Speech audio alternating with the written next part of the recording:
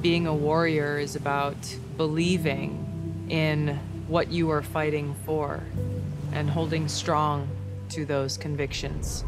I felt a sense of duty, and I could not in good conscience stay back here in beautiful Hawaii and watch my brothers and sisters in uniform go off into combat.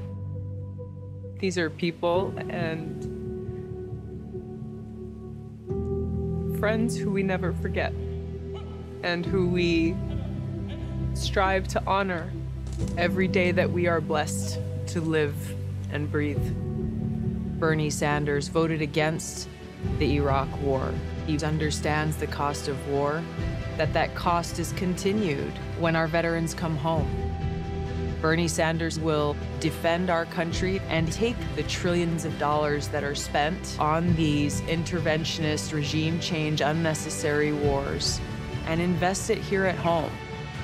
The American people are not looking to settle for inches. They're looking for real change.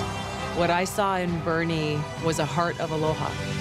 No matter who you are, where you come from in this country, that we are all in this together.